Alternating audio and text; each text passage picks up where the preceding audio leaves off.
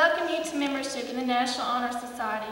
None of us has yet attained all the ideals that have just been described to us. As you join with those of us who have already been elected to membership, we ask that you will join us also in our attempt to grow into that ideal person who exemplifies the finest qualities of character, scholarship, leadership, and service. The National Honor Society would like to thank everyone for attending our induction ceremony. There will be a reception in the foyer following the benediction. Thank you.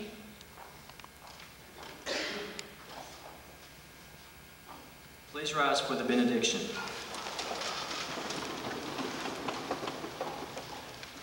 Thank you, Lord, for this opportunity to relate to other people.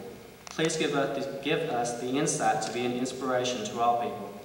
Thank you for your goodness and mercy, and may we show this same spirit to enrich all lives around us. Thank you again for the opportunity to be of service to others. Amen.